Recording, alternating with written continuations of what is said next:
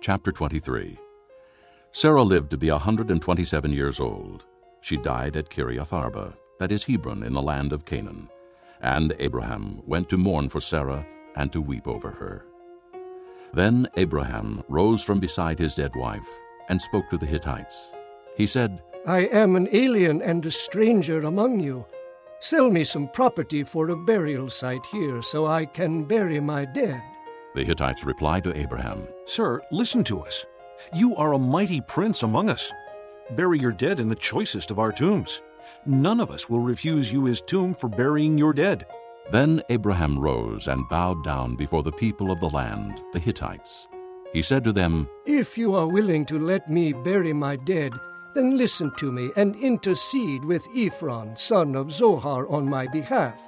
So he will sell me the cave of Machpelah, which belongs to him and is at the end of his field. Ask him to sell it to me for the full price as a burial site among you.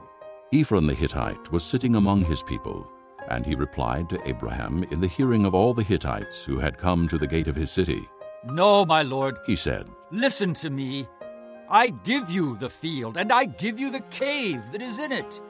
I give it to you in the presence of my people. Bury your dead. Again Abraham bowed down before the people of the land, and he said to Ephron in their hearing, Listen to me, if you will. I will pay the price of the field. Accept it from me so I can bury my dead there.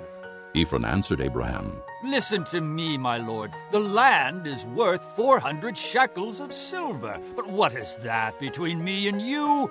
Bury your dead. Abraham agreed to Ephron's terms, and weighed out for him the price he had named in the hearing of the Hittites, 400 shekels of silver, according to the weight current among the merchants. So Ephron's field in Machpelah near Mamre, both the field and the cave in it, and all the trees within the borders of the field, was deeded to Abraham as his property in the presence of all the Hittites who had come to the gate of the city. Afterward, Abraham buried his wife Sarah in the cave in the field of Machpelah near Mamre, which is at Hebron, in the land of Canaan. So the field and the cave in it were deeded to Abraham by the Hittites as a burial site.